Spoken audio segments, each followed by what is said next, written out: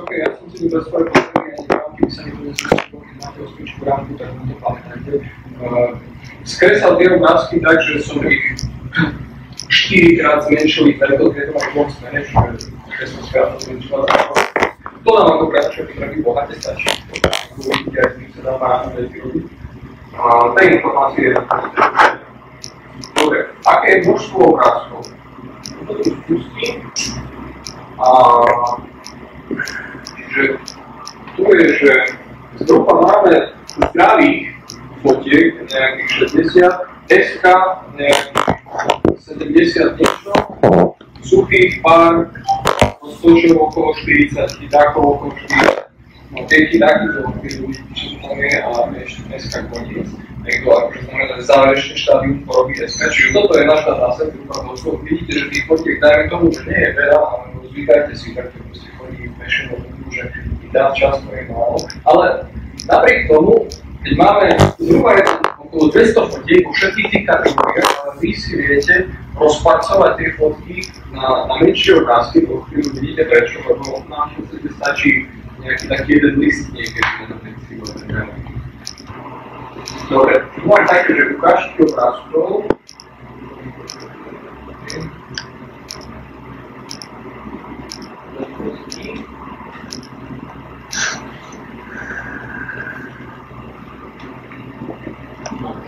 Čiže tu napríklad je, že ako, to sú nejaké 4 náhodné obrázky z toho datasetu, že ako vyzerajú tie zdravé.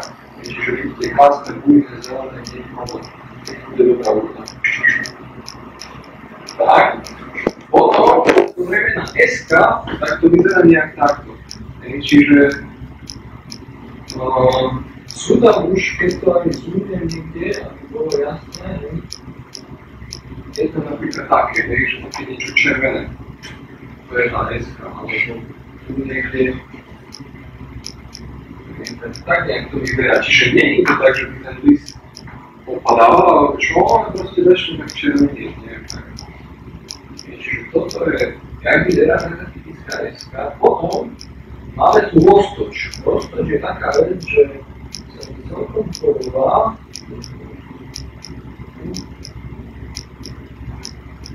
No, to sú také malé červené bodky. Nevidno to možno až tak dobre. Aj tu. Lepšie bude vidno. Niečo také. Čiže toto je roztoč, toto je niečo, čo... Je to vlastne problém? Problém to nie je, že je to len kozmetická chyba.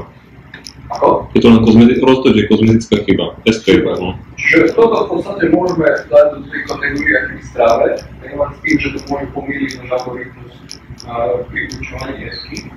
Potom máme, že suché. Tie sú celkom v pohode, lebo tam v podstate je to dosť podriem a vidíme. A potom je také, že kombinované. To sú také, že máme tam obidve kategórie. Preto sú to kombinované, čiže tie obrázky potom môžu si človek nejak rozpracovať na časti, že tu sú v tej časti obrázky práve v tej časti sú suché, v tej kombinuje a tak ďalej. A to je všetko. Čiže toto je také základné obrázky, ako to všetko vyzerá. Dôležité je, čo si tu človek môže všimnúť, je, že už my ako ľudským okom vieme posúdiť, čo to tam je. Keď proste pozrieš na list a nemusíš vidieť nejaký extra expert, aby si povedal zdravý list, SK, roztoč alebo čo, alebo iba jednoducho zdravý a SK, alebo všetko ostatné na SK. A to je dobrý znak.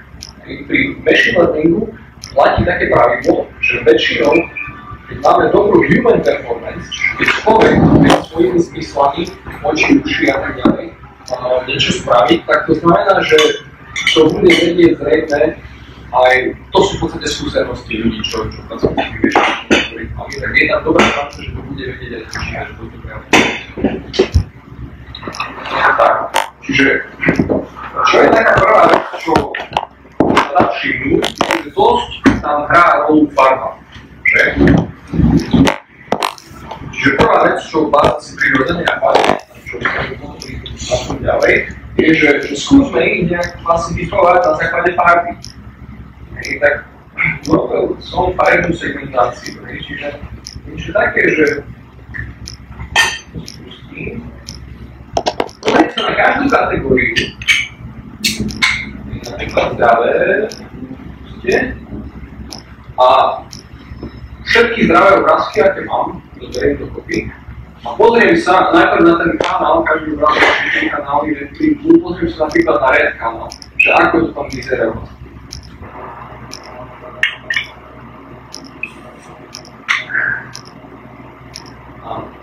Čiže tu mám napríklad červený kanál tých obrázok a histogram, čo sa týka tých pixelov. Čiže tie pixely sú v rozmedzi od 0 po 1, keď sú klasicky naprogramované tie hodnoty. A čisto keď zo zdravých všetkých zoberiem a priemerujem, alebo akože zoberiem všetky a sčítam, takže koľko je tu početnosť jednotlivých pixelov v danom rozmedzi, čiže napríklad od 0,25 do 0,50 je tu proste toľko veľa, čiže klasické histogramy. Toto je pre červený kanál, toto je pre zelený kanál a toto je pre modrý kanál. Čiže skúsime tu niečo také, že napríklad sme tam videli na tých fotkách, že SK má červené tam, že? Čiže pozrime sa na ten červený kanál u SK, je tam viac červenej ako u ostatných. Čo myslíte?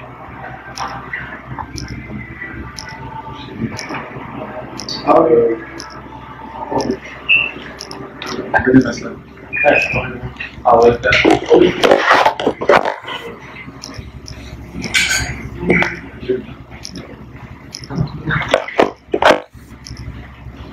ináč tu vzadu je občerstvenie, keby ste boli, ale to urobíme si technickú prestávku niekedy. Ty povedz, že kedy. Čiže 2,5? Môžeme tak. OK. Tak. Ešte taká otázka, že je niečo na tých histogramoch, čo sa vám nepáči? Čo by ste spravili inak? Čo sa vám zdá, že nedá sa to na základe toho dobre porovnať, ako je to teraz spravené? Môžem to dať na rovnakú škálu? Že ten rozsah podrobný nastaviť na nejakú jednotnú škálu? No, ktorý rozsah podrobný? Keď si motorím svojho. Tak, super. Dobre.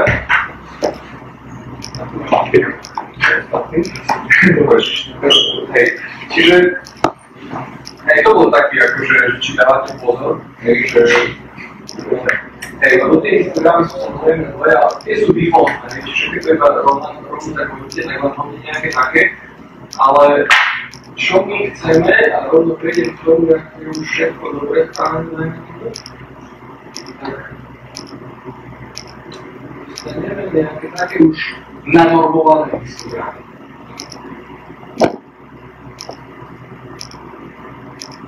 Tak. Čiže v prvom rade, čo som tu spravil, som tu dal také, že keď je tu funkcionálny histogram, tak je to také, že density tu. To asi ja to povedať, čiže toto je hlavne, že distribučná funkcia, čiže také proste integrál toho tu je jedna, alebo toto tu všetko, keď počítate, to je jedna.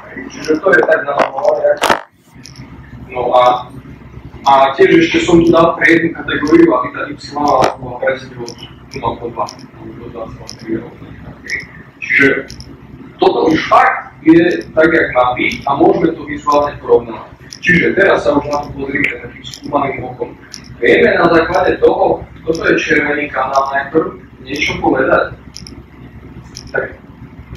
Tak sa vás pýtam, myslíte si na základe toho histogramu, že v S-ke je viac červenej ako v zdraví?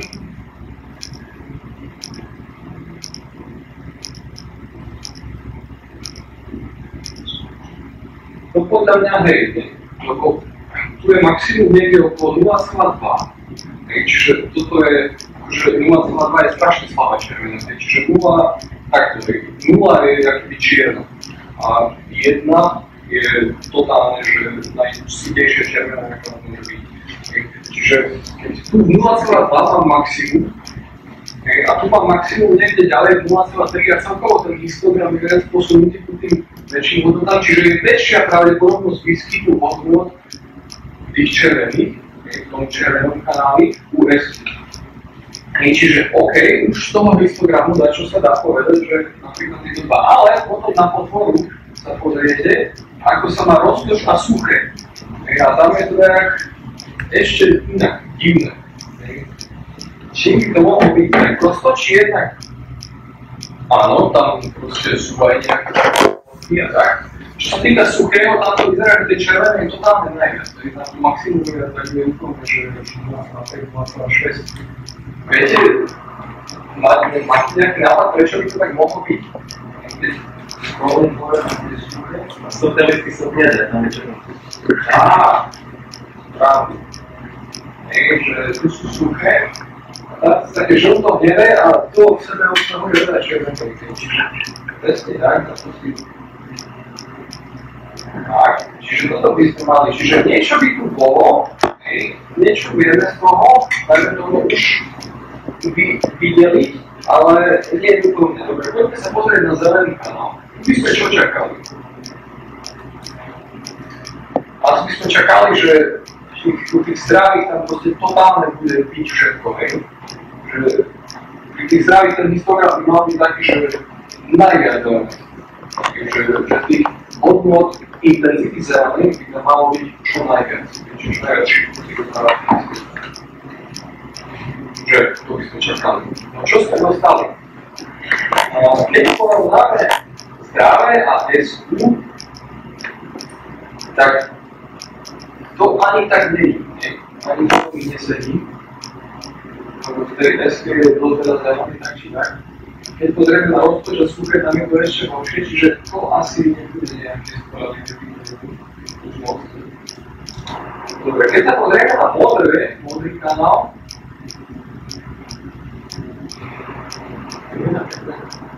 to sú služby proste aj také, kde máš veľkú časť klíča, kde aj tu na jednom liste je SK.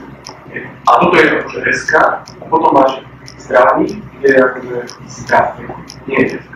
Tak, no. Takže to sú veľmi podobné. Presne tak, nie je veľmi presne tak, je každým kruhom.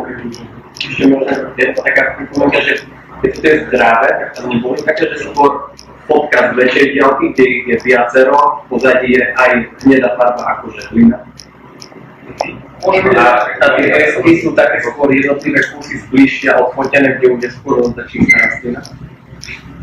Čiže tie farby nehrajú rolu aj v tom, že tam je iné pozadie, nie len zdravé. Akože tie zdravé boli že podobné ako vlastne pol metra. Akože toto sú veľmi dobré otázky, ktoré spolu budeme dať skladať. A potom si ich necháme a sa oddelíme do týmu a budeme súťažiť. Ale zatiaľ ešte sme všetci čiže zatiaľ ako sa snažíme všetci nejak na to preberať, pozerať a kvázi presne také otázky. Čiže pointou tohto workshopu, správne, je práve to tak nejak začať diskutovať, že jak to vlastne je a naštartovať to, aby sme nemali pocit, že čo ja tam prídem na takéto a neviem nič, kde sa pohnúť, ale už možno s tým dneškom budeš sa možno viac pohnúť. To je to alebo internet, to je to. Dobre.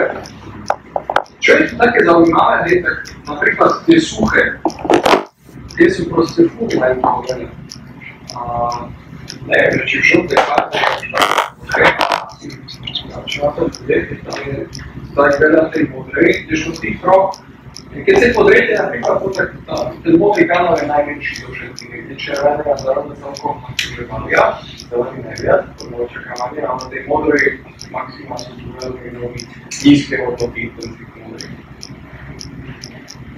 Dobre, ďalšia vec, čo tak? Sa tam všimnúť je, že na viacerých fotkách je niečo také, že nevíčko. Modrá farba. A to akože môže dosť míliť tie algoritmy. Prečo? Lebo jednak to nevíčko nie je, že úplne že modré, to je taká peláca, čiže plus aj teda zelený sa rozpustí. Čiže to môže znamenať ďalšie výsledky. A tiež, čo sa týka, keby sme chceli použiť modrý kanál alebo niečo, tak by to mohlo zmiať, lebo proste niektorá fotka je táto nemá skoro nič nevíčka, za to má veľa. Čiže tá modrá farba, áno. Ja som sa teraz spýtať kvôli tomu, že keď vlastne my to máme akože kvázi systematické, a v tom smysle, že vlastne to, čo k tomu sa chceme dopracovať, vlastne by mohlo pozostávať napríklad z určitých problémov, z data pripravci. To je niekde práve nejaký feature, akože proste tam sa urobí tie feature. Ty si začal už tými implementáciami, tam vlastne to si urobil feature, a to je vlastne fakt. Ale teraz sa pracuješ zase k tomu, a to je data pripravci, či potrebujeme napríklad ten data. A teoreticky neviem, možno nejakú segmentáciu toho, že vyberiem na tie listy z toho. Pretože si to nie, teraz ja v tom napríklad nie zaujímavé, že či by nebolo lepšie zadefinovať to celá nejaké tie bloky, timeline, že vlastne povedeme si, že data pripravci si na tej spravujú toto bloky. Potom robíme to, že vlastne teraz sú niektoré feature sa budú na ktoré sa sústredí a na tej spravíme vlastne klasifikátor a tak ďalej. Neviem, či to by to malo akože skôr takýto, akože či by to bolo lepšie na takto zorganizované. Akože to je v podstate neskôr. Ja ešte poviem tu, že keď mám vydávať profilov v praxe, bude sa to takisto niečo boha, alebo závačná boha, tak vyšli sa dajú dosť usnuté. V podstate môžem do toho vstúpiť s tým, že toto tu, čo ja tu prezentujem, neberte ako niečo také, lebo akože keď sa prezentuje nejaký machine learning model, tak to už prešiel nejakými interakciami, že sa vyhodilo tie solariny a tak ďalej, ale stále už tú krásnu čistené. Toto, čo ja prezentujem, je skôr niečo také akože teaser na rozmýšľanie. Čiže takto berte aj ten data 3%, ako samozrejme, že v konečnom, keď som už finálny produkt prezentoval, tak to robím tak, ako hovoríš, že som to režím na to komplet pipeline data 3%, ale akože teraz je to skôr také, že explorátori, že poďme si mohol objavovať niečo. Čiže, áno. Ktorá prišiel a ešte nám to prišiel. Ale vlastne, ale je dobré, že nešli to zhora. Asi, ako zhora by to bolo, že nešli to ale je už otázka na a to my to nezmeníme. Proste taký je to. Toto je aha, to máme nejaký dataset. Tak, keď to je ešte daný dataset. Ešte jedna vec, že vlastne, keď sa použil senzor na nižšie svetlo, vlastne vyčala spektrum a to sa mali sa aj dosť fotografov vychľadí na proste fotení, hlavne radarom, alebo no, na to sú senzory. Super. To by podľa mňa bolo veľa efektívnejšie ako pracovať s takým vyčaným spektrom a súkromným systémom. A mali sme rovno hodnotu toho. OK. Že tieto issues sú veci na tam, môže byť príde masív, môže to povedať, alebo tak nejaké. Ako my momentálne riešime to, že je nejaký dataset a toto mám. Ale táto pripomienka, netuším, nie som expert v tejto oblasti, ale keď môžem pravdu, tak môže to byť. Áno. Vyšlo sa postavať pokamerádnejšie. To by byť telo spektruálne efektívnejšie, že odberať teplotu a minusnú teplotu. Ale to sú podobné senzory ako poťak, no to neverá, musí byť telo spektruálne. Hej. Ale tak tu. Netuším, ako je práve to, ale keď to povieš, môže to aj byť. A môže to aj na to. Môžeš to načerpnúť. Dobre. My sme boli na techník. Hej, čiže čo som ja chcel spraviť bolo, že poďme vymazať nebo.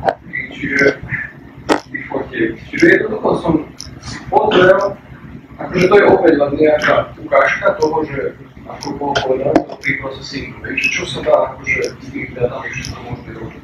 Dobre, dá sa odstrániť nebo. Čiže zobral som si modrý kanál a povedal som si, že všetko, čo je viac ako 0,8, takže bude nebo. Samozrejme som trošku investigoval, že som sa pozrel na tie fotky a som tam vypne nebo.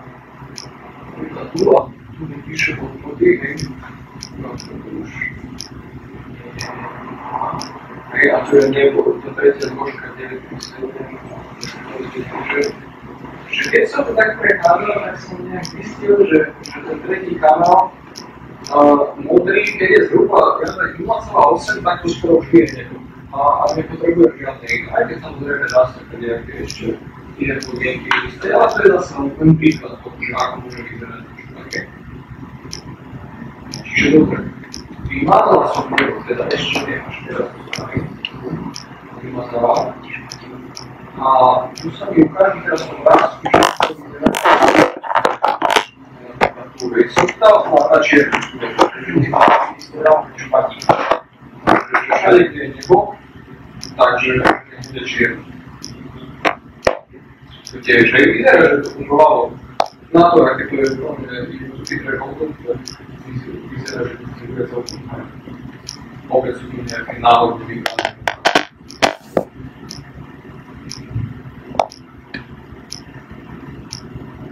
Tak, dobre. Poďme sa pozrieť, či to nejak zmenilo tie histogramy teraz, že či už sú prehľadnejšie, keď sa to stane.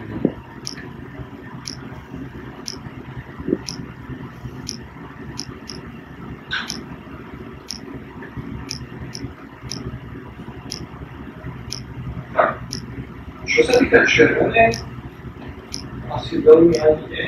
Čo sa týka zelenej tiež nie. Čo sa týka modrej, vyzerá, že tiež nie všetky. To je bolo. Ale určite, keď už vám sa tak na tým zamyslíte, tak sme si pomohli v tom zmysle, že nebude nám to, že vizuálne to nevidíš, že to pomohlo, neznamená, že to skutočnosti nepomohlo. Takže, ale chápete, že odstranili sme nebo a máme ďalšie. Potom môžeme ísť ďalej, tak ako kolega navrhoval, a odstraniť hlivu. A tak ďalej, môžeme sa nás tým otázkami myslieť. Dobre, každopádne, teraz, potom ako sme si urobili nejaký základný overview toho, tak bolo fajn pocit, že či vieme nejaké features z toho vytrieskať. Keď poviem, že feature v machine learning svete, tak to znamená nejaká premenná, ktorá bude vysvetľujúca.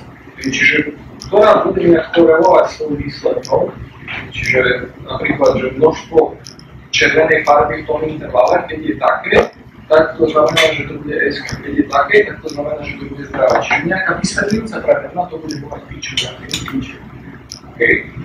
No a či by sme z tých histogramov, keď už som s nimi začal, nehovorím, že to je na už začiatok, potom na konci sú nejaké iné, ale akože to je také, že keď človek pozrie na toto výklad a vidí také farby, tak mám pocit, že vrhnem sa do tých farby, tak som sa vrhol. No a čiže dá sa niečo vytvoriť z toho, mohli by sme to robiť ručne, možno.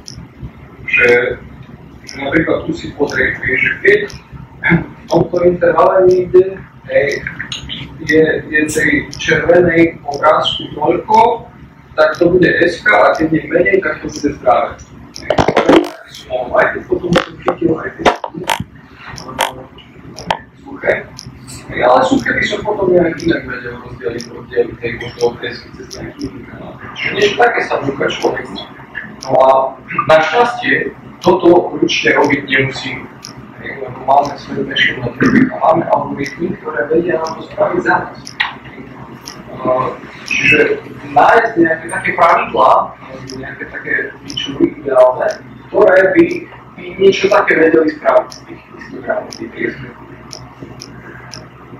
Dobre, čiže ako prvý krok som si povedal, že netreba nám tu tak veľa tých vecí, ale zmenšiť to na 10. Čiže dám tam len 10 pínov v každom histograme. Bude to nejak takto.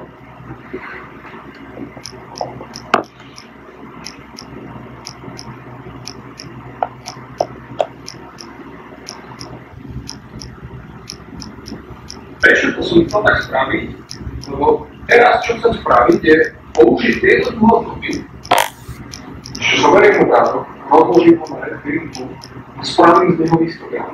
A potom tieto hodnoty, že aká je pravdepodobnosť, alebo koľko percent jeho červených, koľko percent jeho pixelov červenom kanálu má takúto hodnotu, koľko percent má takú hodnotu, koľko percent má takú hodnotu. Čiže bude to nejaká feature pre mňa, nejaká vysvetľujúca premena, pomocou ktorej by som chcel povedať na vrchu nejaký výsledok. Čiže každý obrázok u mňa budem reprezentovať 30 číslami. 10 pre červený kanál, to budú tie hodnoty.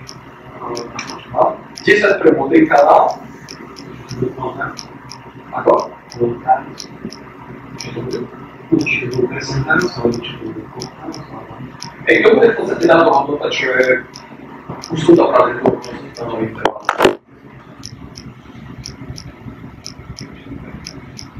Ale ma zaujíma, že vlastne pre danú pravdepodobnosť je pre budú. Pre ešte špecifikovať. Čiže ako rozdielne celý ten druhom a treba sa aj 10 výkon, čiže 10% zoberiem hodnoty toho riadka. Zoberiem obrazu. Čisto červený. Ale sú len to, čo je to principálne píča. Kde ja sa tomu dokonca. Zoberiem obrázok, napríklad červený kanál a mám tam, keď to je napríklad 600x600, mám tam pre každý pixel nejakú hodnotu intenzity červený, od 0 do 1. No a teraz urobím histogram týchto hodnot. Koľko je tam tých hodnot takých, že majú od 0 do 1 do 0. Tak. No. A teraz si ten histogram vykreslím z 10 minút. Nanormujem ten histogram. Tak, aby proste obsah poviedol. A to je v podstate tá hodnota, že v podstate keď mám 10 spinov, to je pekne to, že to presne udáva percentuálne. To bude 20%, takže 20% je v tomto intervale, 30% v tomto a tomto. Čiže toto budú moje fičúry. Každý obrázok budem reprezentovať nejakými takými 30 číslami. Tak som si to zvolil. Ako už kolega tam povedal, nie je to úplne ideálny prístup, pretože môže sa meniť osvetlenie. Ale akože pre začiatok dajme tomu, ale na taký akože workshop to môže stačiť, potom stále môžeme debatovať, že ako by sa to dalo učiť. To je len príklad. Dobre. Tak. Tu, čo sa stane, je iba to, že si to v podstate vyrobím. Čiže pre každý jeden obrázok si vyrobím tých 30 features a ich ovlivňujem. Čiže to už je ideálne, potrebujem to nejako dostať do algoritmu. Potom už keď začnem nejaký klasifikačný algoritmy robiť, tak oni chcú nejaký taký vstup, že sa to volá, že x, nejaký vektor matrica x, tam vstupná, že tam mám pole 30 čísel a výstup je klasa zdravé, alebo klasa 0, si to označí. Čiže toto len chcem nejak dostať do nejakého takého stavu, čiže mám to tu, že tu mám napríklad image 0, má týchto tu 30 feature a má label 0, to znamená zdravé pre. Potom tu niekde na konci budú tie label 3, čo je u nás suché. Nejaký image 81 má takých 30 feature a label 3. Toto keď mám, už sa končí preprocessing, dajme tomu u nás, a ideme to feedovať do nejakých algoritmov. Teraz, čo tu akože robiť? Tak, rozhodol som sa, že napríklad skúsime pre začiatok rozhodovací strom. Rozhodovací strom je taký algoritmus, že vidíte potom aj keď náhodne viete, že to presne funguje. Je to fajn vec, lebo je to veľmi ľahko interpretovateľné. On v podstate robí presne to, čo ja som chcel robiť ručne, že nachádzať nejaké thresholdy v tom a rozdeľovať to na triedy.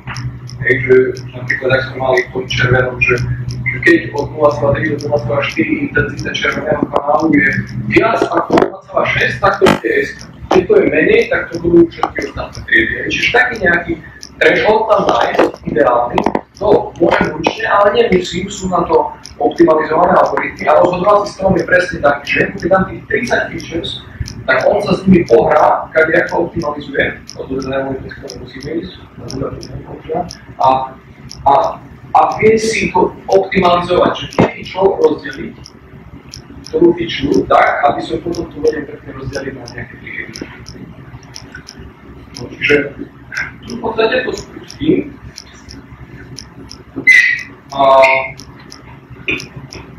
Sme zhruba v polke prednášky. Dáme pauzu? Môžeme si dať. Takže pauza. So, if you remember correctly, so every image we convert into 30 features, right? And all these features are labeled. right? And this we are going to feed into some algorithm, some classification algorithm. And as I said earlier, we will choose decision tree classifier. Well, that's pretty easy, and it's the great advantage of decision tree is that it's nicely interpretable, right? So you can very easily look and see why does the algorithm did this decision based on some rule or something like that. And I will visualize this in later stages, you can see, right? So decision tree is pretty cool, and especially guys or customers which like that the results are interpretable, so you actually can tell them that, okay, this algorithm said that this is SK because this happened. This is very easy and very nicely visualizable in decision trees. So this will run decision tree. Remember, we have our axes, which are basically every image has 30 features and labels, and I will fit it with this decision tree. It has depth 5. What is basically depth? If you don't know, you will see in a minute. So I will just run it, and there is some accuracy coming out. So far with this, okay, so what I have done is basically is I did first train test split. This is a standard way with using machine learning problems. That's what you always do, right? If you want to be fair and we want to be fair. So you take your data set, for example, 200 pictures, and you take, for example, 160 of them, and you train your classifier on these 160, and then you take these 40, and after the classifier is trained, you just check what is basically the performance of your algorithm on these 40 images, right? So this is very, very important that you will not so-called overfit your data set, because if you don't do this split, then it's like the results are not usable. Your algorithm needs to be generalizable for images that you have not seen during the training. Right? So this is very important, because of course you have a product, you have an algorithm, you have a model, and then Dusan will come and give you another picture, and so the real issue is that what will be the performance of the algorithm on the new images, right, that were not seen before. Okay. Let's visualize this.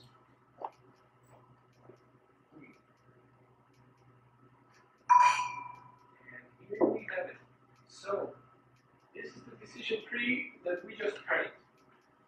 And what it says is, at the top level, so this is in depth number 1, we have, okay, so I have named these features, like for the red color is red 0, 1, 2, up to 9, and green from 0 up to 9, and blue from 0 up to 9.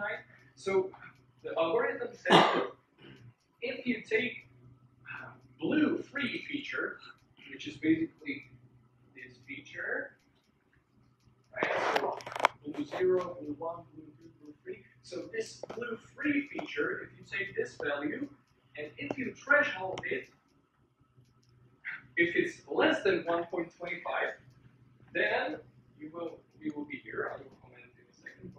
And if it's more than 1.25, we will be here. Okay, we have 148 samples here, so this is our training set.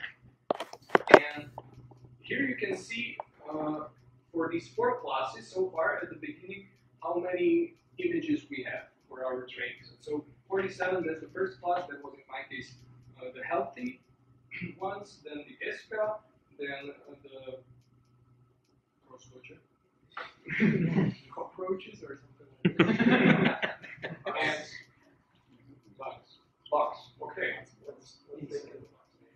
And then some dry leaves. This is number 2. Okay, yeah, exactly. Okay, and then if we did this split, you can see that in this first part in the left, if this condition was true, here you, for example, see that we have 109 samples, 23 out of 47 for the healthy ones. And what is really interesting that just this one simple condition can classify all the ESCA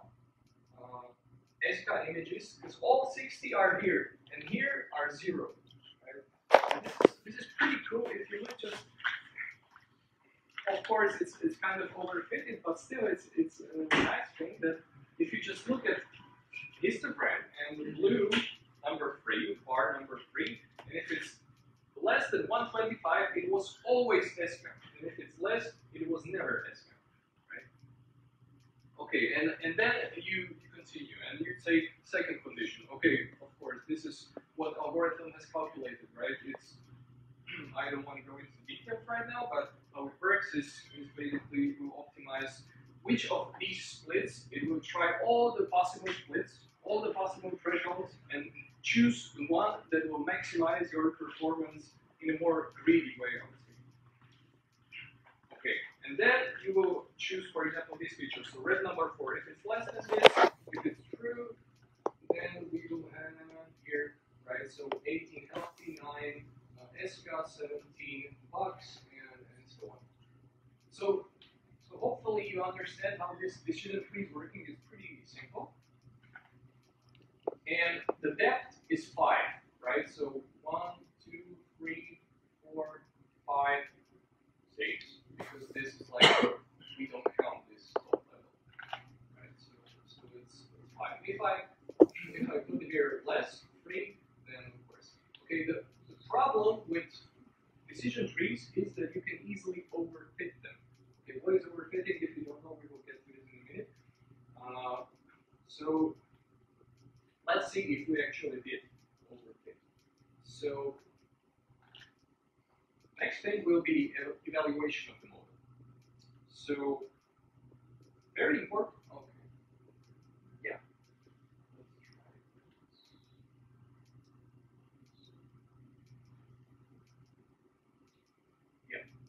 If you just do one train test split, it's okay, it's better than nothing, but it's still not the best. Why? Because you can easily overfit, so you just take your 140 images and you just train the algorithm on these, and then the performance can be pretty higher than actually is, because you overfit it for these images. What is more fair to do, and what I want you to do this if you will be at the hackathon, is try what is called cross-validation. It works like this. So for example, you do 5 folds, 5 different splits. So for example, this is your whole data set, and first you take these 4/5 of your data set and you train your classifier on these, and then you test your classifier on the rest 1/5. Then you take differently. So you take this first part and these 3 other parts and take it as a training set, and then you will test it on this last part, and so on. Right? So this way you will have 5 different models, 5 different precisions, 5 different accuracies to be accurate. And this way you can calculate basically the mean of these, and you can have a much more fair estimate of what is the real accuracy of your algorithm, right? Because it's not very nice if you do just one train test split. Okay, so let's do this and let's see what comes out. Boom. Okay, so we have fit time. That's just performance, doesn't matter for us. But here we have test score and train score. In each we have 5 values because we did 5 splits. So first is train score. So for the first fall, so for example this one, you take this as training, this as testing part. You have 96% accuracy for your training set, which is like super high. But of course, it's not that beautiful because if you look at your test score for the given fall, it is just 48%. So this is very nice example of overfitting, right? What is overfitting? Here. You have, for example, data points like this. And maybe the ideal model will be something like this, parabola. If you do underfitting, that's like your model is not complex enough, right? So this is just a constant line, and you can do some fit to it, but it's not very nice. Other extreme is that you overfitting. So you use 2 complex models for this, and then this model will perfectly overfit this. But if you will so this is the training set. But if you will then put some new data point there as a test set, it will fail. I mean, it will be worse than this one, right? And what we really care about is test set, right? We don't care that much about train set. Because test set is the one that will be in the production. Right? So for example, if you have 10 points, if you're doing linear regression and you're fitting it with polynomial of order 9, then of course you will always fit it perfectly because you have 10 free parameters, 10 data points, so it will always be 0. Error will be 0, right? And this is overfitting. I have a question. Just a simple comment. Have you noticed that it is exactly what Einstein said? What did he say? The model must be as simple as possible, but not. Yes. Okay.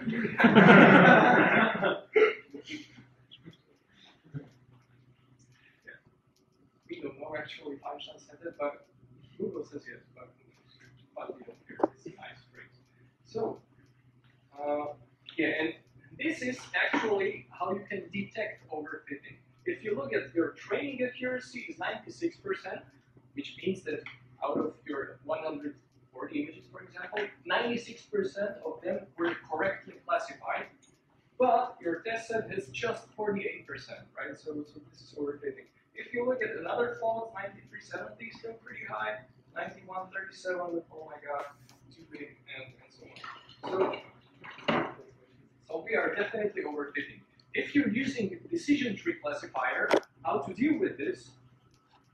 Probably the only way I know right now is to use lower depth, right? Because the higher is the depth, then the more prone you are to overfitting, and this is always the case. So if you will use this, for example, free, then it will be much better. Okay, so for the tested, right? So for example, let's see here, 64, yeah, that's fine. It was 59 before, and if we do the cross validation, yeah, you can see that it's slightly better, right? It was like 40s and stuff like that. So the test score is better, but the train score is lower. That's the thing. We are still overfitting, if you see, but it's not that high overfitting, right?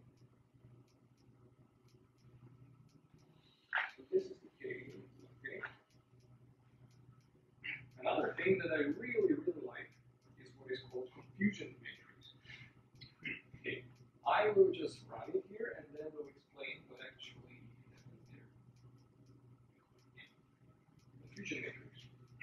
So, for some classifier, decision tree classifier that we just trained, you have here, these are the true labels, right? So this is for our test set, we know that this is, for example, healthy leaf, and these are the predicted labels, right? So which ones we actually said that it is healthy, for example.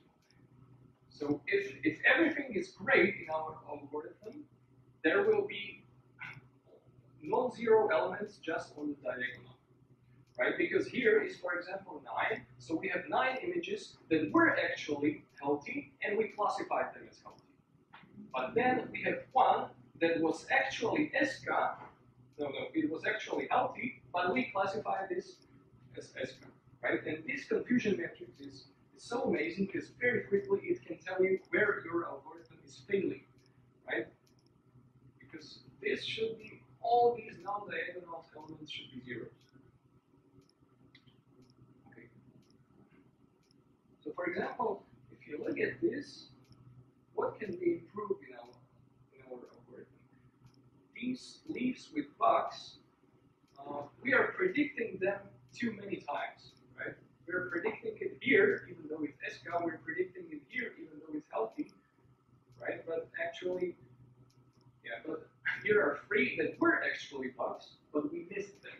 We classified them as SK, right? So this is the thing that you can look at and quickly see what's going on. And then you can adjust your algorithm. Look at these features that actually happen. Look at this visualization and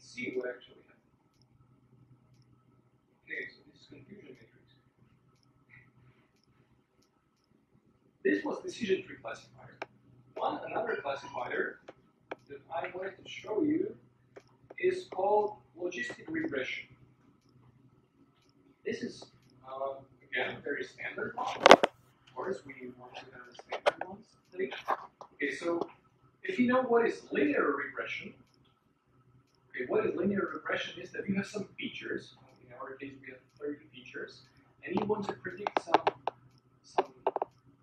variable, right? For linear regression, that variable is continuous, right? So it can be float if you're IT guy. And logistic regression, the only difference between linear regression and logistic regression is that you perform here within these square brackets, you perform linear regression, there's nothing else. So here, Ri, what I noticed here, so this sum goes from 0 to 9, and Ri, this is the ith bar of our red channel histogram. Right? So R0, R1, R2 will be here. Then Gi, this is the ith bar of our green channel histogram. And the same for Bi. Right? So we have all our 30 features here, and these coefficients, ARI, AGI, ABI, are basically the coefficients that we want to fit. Right? So this is linear regression. The difference in logistic regression is that your output variable, you don't want it to be continuous. You don't want it to be float. You want it to be some categorical, right? So what is the standard way? You apply some function. Usually it's a function called sigmoid. Looks like this. Don't worry, it's pretty strange. It's heuristic and stuff like that. It's not very easy to show why you got to this function, but leave it to academic people. But what is important here that this function, if it's very, very low, or it goes to 0, and if it's high, it goes to 1. Right? So if you will have here in the square bracket, if you get a number, for example, 0.5, and if you perform sigmoid of it, it will be somewhere here. What's important, it will be positive. Okay, and not positive, but more than 0.5. That's what I'm going to say. And otherwise, if this output of this linear regression is something negative, then it will be here. And what you do here, you say that let's interpret that these will be actually the probability that this image will be classified as this label. Because this is from 0 to 1, which is perfect for probability, right? So this is actually why we use this sigmoid function here. Right? So if you do sigmoid of something that is positive, you will have probability that is higher than 50%. If you do sigmoid of something that is negative, you will have probability that is lower than 50%. And something is called score. Score. Yes. Linear combination of the features is called score. Score, you mean like Score function. okay. So this is how they call it. I mean, this is the terminology. Okay. Linear combination of the features. Or logics, if you look at the neural networks, and you just have the linear combination. Yeah. Okay. So we are going to train linear regression model based on our previously defined 30 features. Let's run it. And it's here. So I fit it with a train set, and then I calculate what is the score, so how many of these were correctly classified for the test set. And you see here that it's about 70%, which is better than it was in the case of decision tree classifier, if you remember, right? So, and remember that we are actually classifying into 4 groups, which is like more difficult than just 2 groups, right? Because if we want to even boost the performance even more, we can just say like ESCA and non-ESCA, right? And it will be just binary classification, and then it can be about 70% for just a simple model on 4 classes. That's pretty good, I would say. Okay. This parameter C is pretty important here. Why? Okay, so let's first perform, because this was just one train test split, right? And you remember that I said that it's not very wise to do this. So let's do cross validation, right? And 10 folds. Yeah, let's say 10 folds. Let it be 10 folds. So yeah, it was performed on 10 folds, and you can see, so train score 86, test score 70, okay? 83, 75, 83, 8. So first thing, you can see that it's still overfitting a bit, but not that much as was for the case of decision tree, right? And that's very nice, right? So if you see at these test scores, they are pretty nice.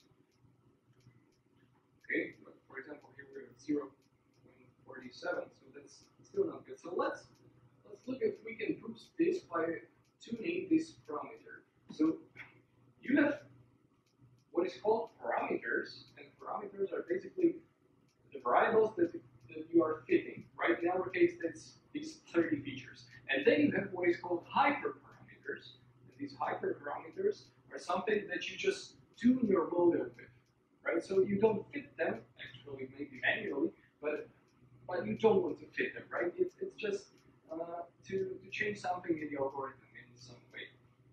This C parameter, hyperparameter to be exact, what it actually does is the strength of regularization. What is regularization? It is something to deal with the overfitting. So if you have your model that is overfitting, what you can do in decision tree, we couldn't do this, but for these logistic regression, linear regression, neural network, which are basically just extension of logistic regression, we can use this. We can use this regularization, and this way we can reduce overfitting. What it actually does, it will push the coefficients, these parameters that we are fitting, to lower values, so they will not be that high. Yeah, we can say shrinks. Okay. Okay, so let's do this parameter. So if it's, okay, how this parameter works, the higher it is, the lower is the regularization, right? And if we want higher regularization, because we are overfitting, right? So our train and test score are different. Then we want to tune this parameter to lower values. So for example, let's try 0.3. So you can see this is smaller. Yeah, and here,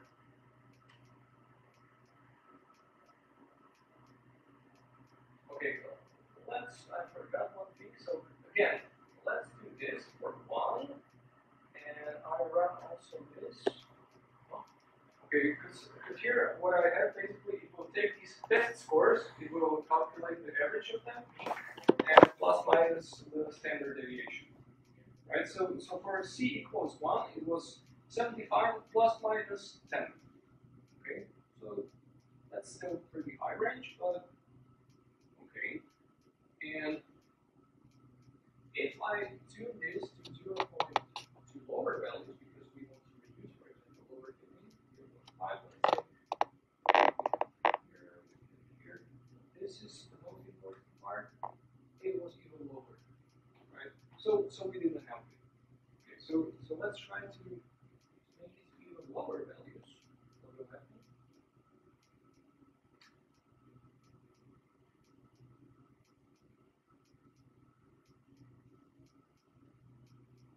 Yeah, even worse.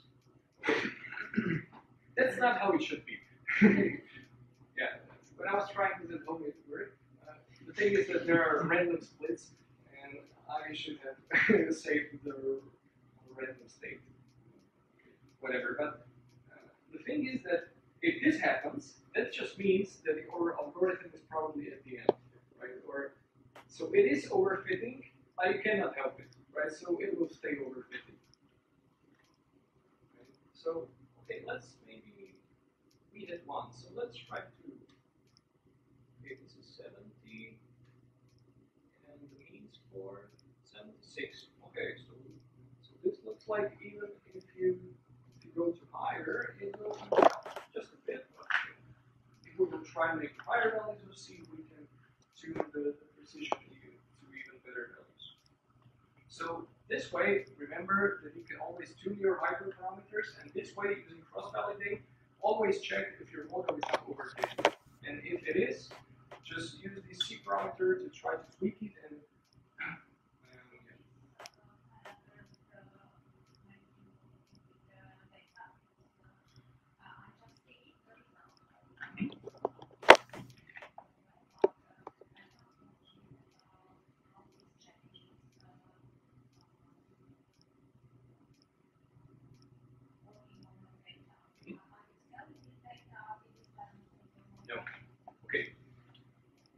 during the training of the logistic regression, for example, what actually happens is you are looking for some global optima of loss function. Okay, so you define some function that you want to minimize, right? That function is basically, you want to minimize the distance between how it should be and how it is right now for your given iteration, right? If you know what is root mean square error, that's it. So if you don't use regularization at all, when C goes to infinity, then you will have just this. So your function to minimize, to find the global minimum of your parameters, will be just this root mean square error. If you turn on regularization, what happens is that your function that you want to minimize, there is one extra term plus, and what this extra term contains are that you have sum of all your parameters squared.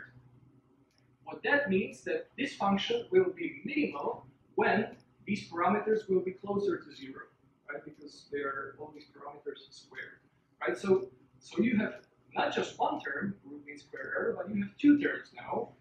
So this first term will try to fit your model, but at the same time, the second term will try to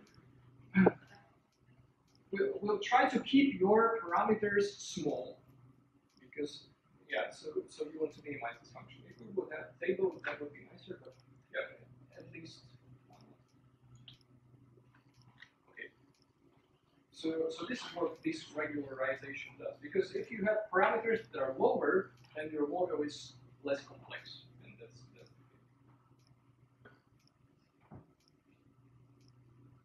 okay. Now, our favorite confusion matrix. So, for the logistic regression, let's see what is the confusion matrix. It's like here. So, again, for example, you can see that better as it was for the decision tree, but what you can focus on your next iteration of algorithm is that look that, okay, so we have some SK predicted here 3 times, but it was actually not. Okay, so I need to think about some features or some further pre-processing that will actually distinguish between these leaps with bugs and these SQ. Right? So this confusion matrix can tell you a lot about this.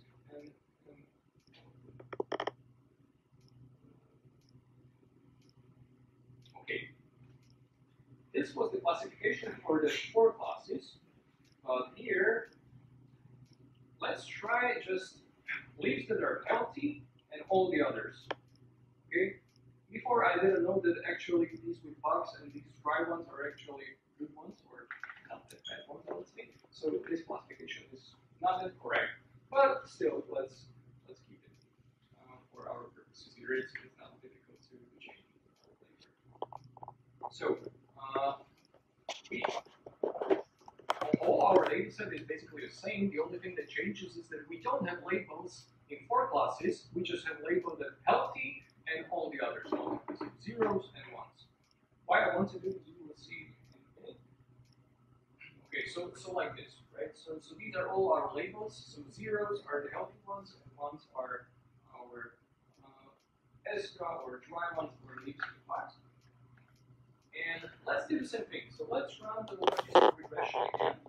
And here you can see that immediately we have higher values here, right? Because it's much easier for the classifier to classify just between 2 classes instead of 4 classes, right? So the train score is 90, test score is even higher. Wow, that's cool. And you have here another fault 91 for the train set and test score 89, right? So you can see that here we have even 100% accuracy on this fault. But of course, you need to make some average of this. So let's do the average So if we classify just in two classes, already this super simple classifier, which is pretty standard, gives us 82 plus minus 0.12. Can you please run it once again? Just to see if it is not No, this is, it will always be the same. There is no randomization. So this is, the only randomization that is if you do the splitting between test and trade set, but this is done automatically. So you just take all your data set versus 9/10 train, and the last 10 will be the test, and so on. Probably there is some parameter that we need to get into documentation that will shuffle the data, or we can manually shuffle the data and then try again. But I think if we have 10 folds, that's already good statistics, right? So we can say that this value, and we have also standard deviation here. So I can pretty confidently say that using this algorithm, the accuracy will be always higher than 7%.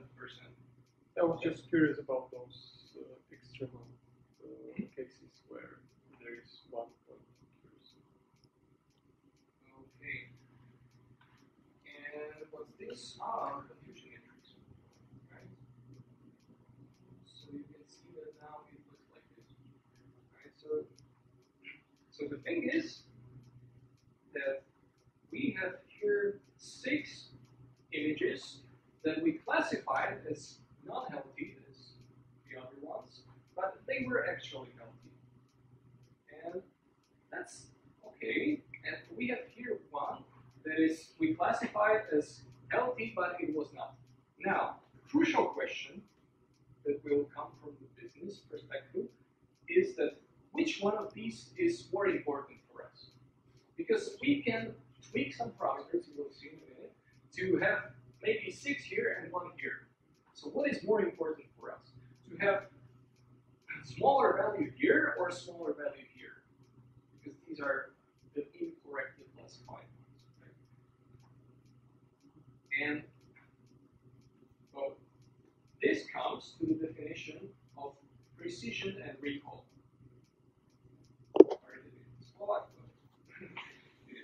Okay, so we have many different metrics how to estimate the quality of our classifier. The one that you just saw in so far was so-called accuracy. And this one is just how many percent of the images were correctly classified. But this accuracy is not always the best case, right? Because, for example, if you are classifying between tumors and non-tumors, so like some benign and malignant tumors, and your data set is like 1,000 pictures or a CT scan or something like that, and you have just maybe 950 are non-tumor and 50 are tumor, and then if you calculate accuracy on these, then just using the dummy classifier, which is like always predicting that there's no tumor, you will have 95% accuracy, right? Because it's non-balanced data set, right? And so then you need to consider, and this is also our case, so our data set is not balanced, right? Because we have much more, for example, in our case, non-healthy ones as healthy ones. So accuracy doesn't necessarily, especially for two-class classification, binary classification, is not necessarily the best metric how to evaluate your model. So that's why we have precision and recall.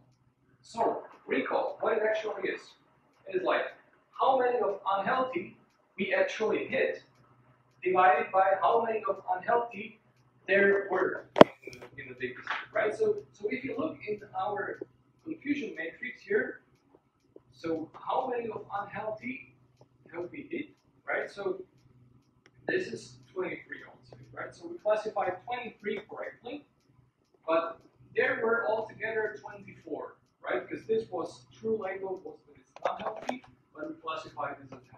So our recall will be 23 over 24, right?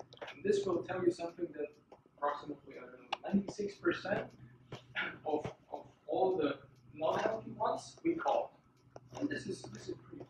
And then we have, on the other hand, precision, and that's kind of opposite. It's like how many unhealthy we have hit divided by how many unhealthy we have said that they are actually unhealthy, right? So our precision, okay, so again, this will be the same. So how many unhealthy we hit? 23. But how many unhealthy we actually said that they were unhealthy?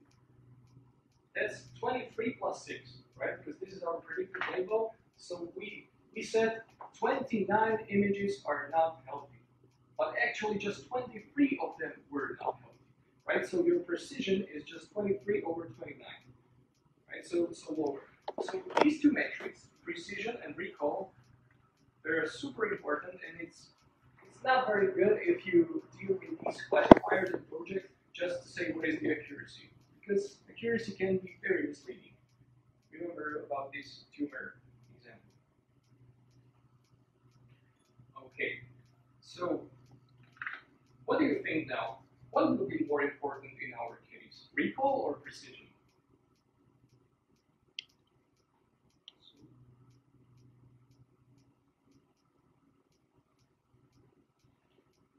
Is it more important to have 0 or lower value here or here?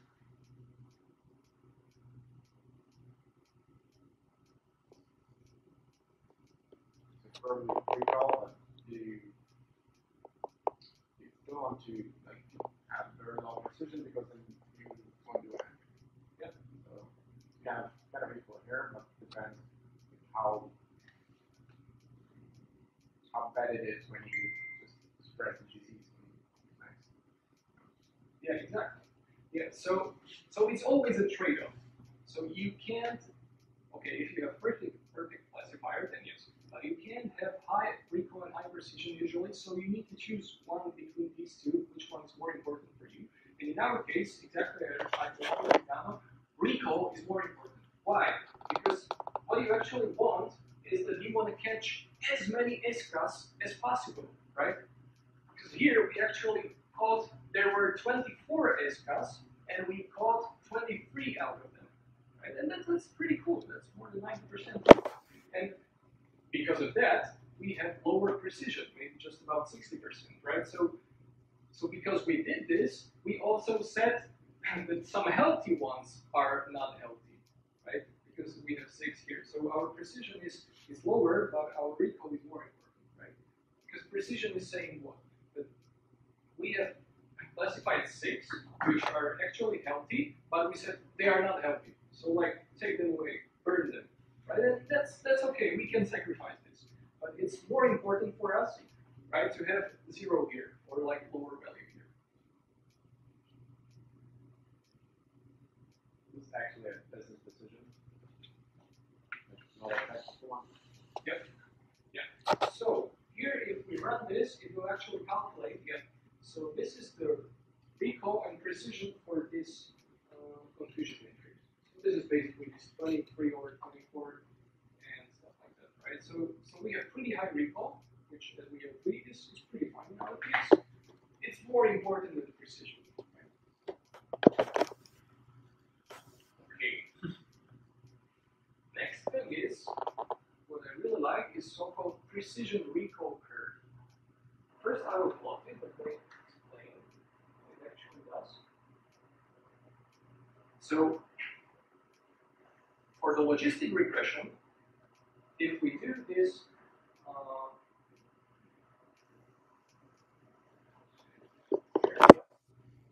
split, the default setting is that all the values that will be on this side, which basically means that this inside the square brackets will be higher than 0, so the probability of healthy will be more than 50%. All these will be classified as healthy, and all these will be classified as non-healthy.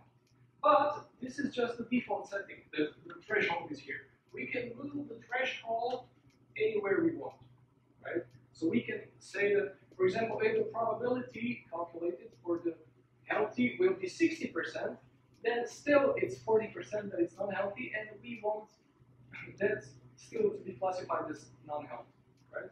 Because we want to have better recall, right? So we can move this threshold, and as we move this threshold and calculate for each point precision and recall, then we get what is called precision recall curve.